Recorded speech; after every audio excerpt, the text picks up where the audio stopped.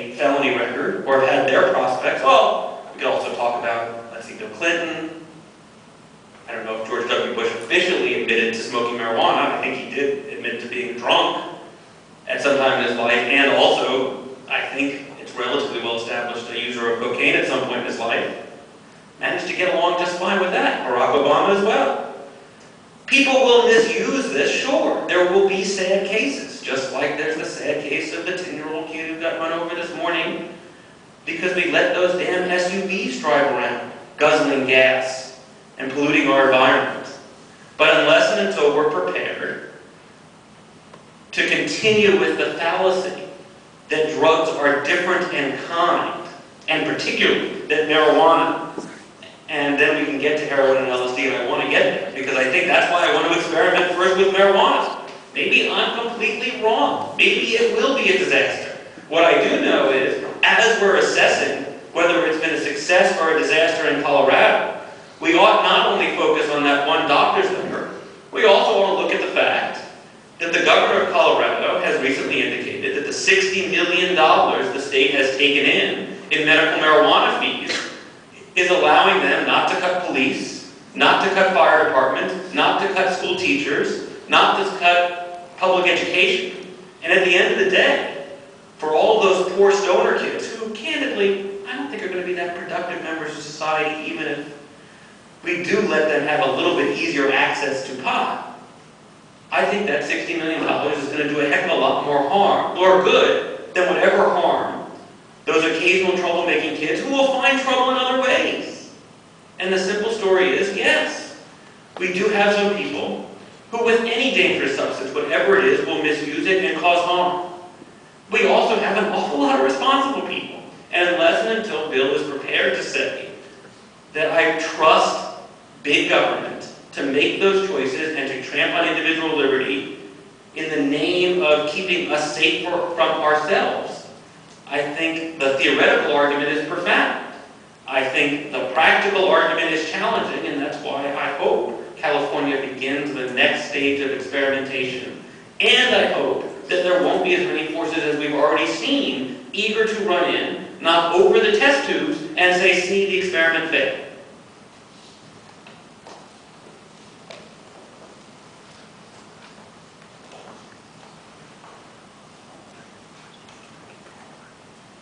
It's all true. I am against Xbox. Indeed, like most conservatives, I'm against having fun.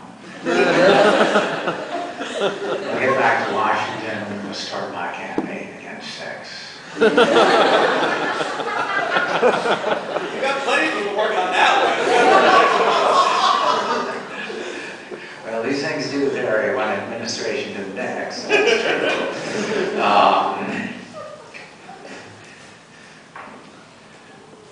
Doug is a hard act to follow. He's a hard act to follow. Even in an auditorium that's not named after his professorship.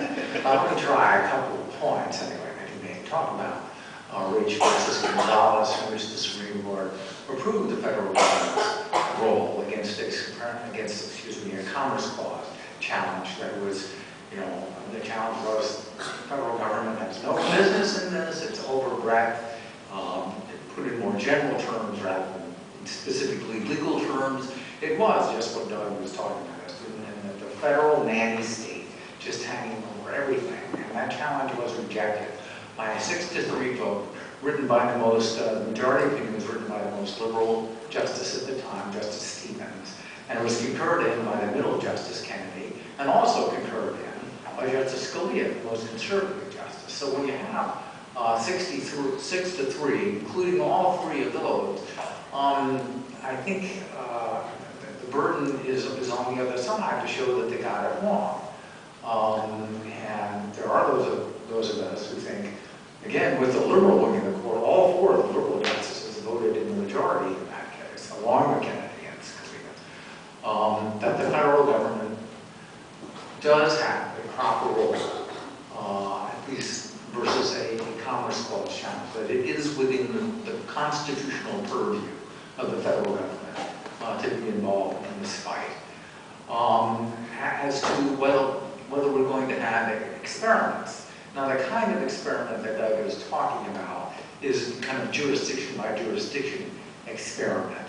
But that's not the only kind of experiment. There are actual scientific experiments that one can have about marijuana. One of the charges you frequently hear is that, well, the DEA just won't let this happen. It's sitting on the science, so there can't be any progress. I just want to tell you, it's not so.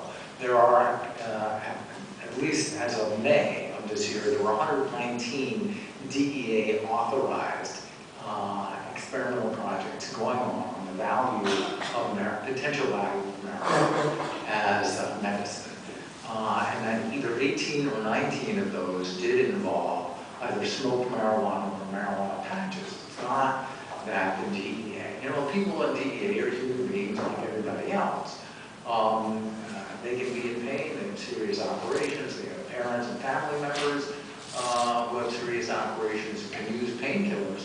We're against painkillers, guys. We all want better painkillers. The question is, the real question is, whether by legalizing marijuana, much less any of the rest of these things, are you going to get what any sensible person would recognize to be a responsible and safe painkiller when there is no check, for adulteration, for dosage, when you're not going to a doctor, when, as in Proposition 19, would authorize people to grow this stuff in their backyard. Tell me one doctor, anywhere, one responsible doctor anywhere, who tells his patients, why don't you just grow it in your backyard, don't take it when you want to, and that'll be okay. And it's not medicine, that's voodoo. It would cost him money, so I can understand why a responsible doctor wouldn't want to recommend that. Yeah, well, that's another point that you made, that I was, you know, that as part of, you know, the giant federal vortex, I was making a fortune. I'm gonna write the Department of Justice and tell them to send me the rest of the fortune because it didn't show up my paycheck when I was working there. As a matter of fact, there's some people who thought, indeed I was offered 3 or 4 times to go into private practice what I was making as a Department of Justice lawyer. Maybe I should write those people too and tell them to send the money retroactively, but I sure didn't make it while I was working for the government. Another point that Doug brought up is, well, look, the system that we've got now, as it actually works, who is taking the hindmost from our drug laws? Well, it's minorities. And that's true. Blacks are disproportionately jailed, and not just for crack cocaine. They're disproportionately jailed for drugs in general. Of course, they're also disproportionately represented in the criminal justice system, not just in drugs. They're disproportionately represented in everything, except a very, very few. You don't get white collar, you don't get environmental offenses, you don't get these kind of, you know, complicated business offenses. You don't get honest services statute offenses, that kind of thing. But generally, what people normally do as crime, as blacks, are overrepresented. And that brings me to another war story I want to tell you about. When I was in the U.S. Attorney's Office, I did the case by the name of United States versus Otis. I wish I remembered the citation. I don't. But the name is OLBIS. What happened in that case, it was a crack cocaine case. There was a big crack conspiracy going on in Fredericksburg, Virginia, which none of you has probably heard of, but it's a town of some size. Originally, we had left that to the state. We didn't feel like it rose to the federal level. But the town leaders demanded a meeting with the U.S. Attorney's Office, and I was high up enough in the office to be in on this meeting, and they came to us and said, look, these crack dealers are turning our town into a free fire zone. I mean, people can't sit out on their stoop, which is something people in Virginia and Southerners do. They sit out on their stoop kind of at the end of the day. Well, I couldn't do that anymore because it was dangerous. I mean, there were bullets whizzing through the neighborhood. Every one of the community leaders who came to our office condemning us for not doing anything, was black. Because the communities that were affected by these bullies were the crack dealers, more black. I remember in particular one comment was when I explained, well, you know, we have limited resources. We're responsible for the Eastern District of Virginia, which includes some densely populated Washington suburbs, Richmond, and also densely populated southeastern Virginia, Norfolk, Suffolk, the naval bases and military facilities there. They just stopped me and said, look, and I hear what you're telling me. The truth of the matter is, people like you don't care about people like us. In other words, you white guys in Brooks Brothers suits, just gonna let, you know, working class black people be at the mercy of these drug dealers. And I know what you're up to.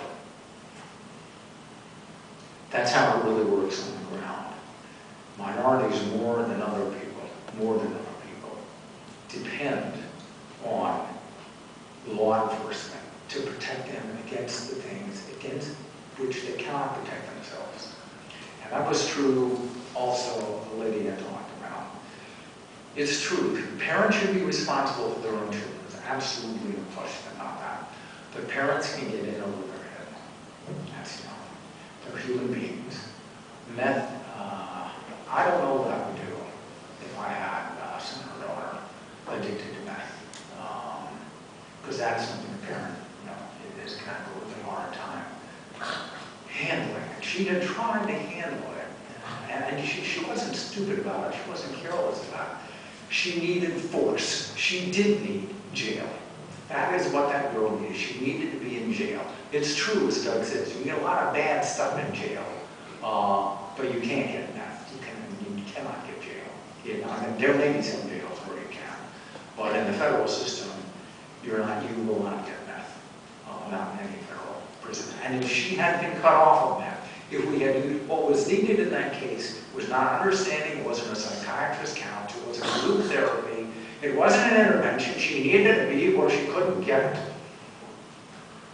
She needed jail. She needed the power and force of the federal government, and we did not give it to her in time.